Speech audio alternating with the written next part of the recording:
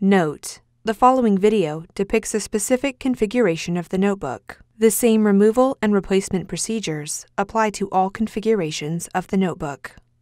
Note: the display bezel can be removed without first detaching the display panel assembly from the base enclosure.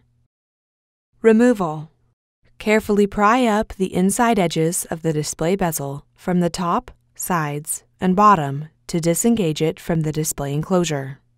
Important: the lower edge of the display bezel is held in place with adhesive. Take care when removing this section of the display bezel.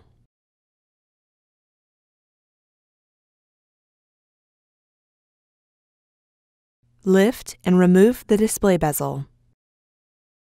Replacement: place the display bezel into position on the display enclosure.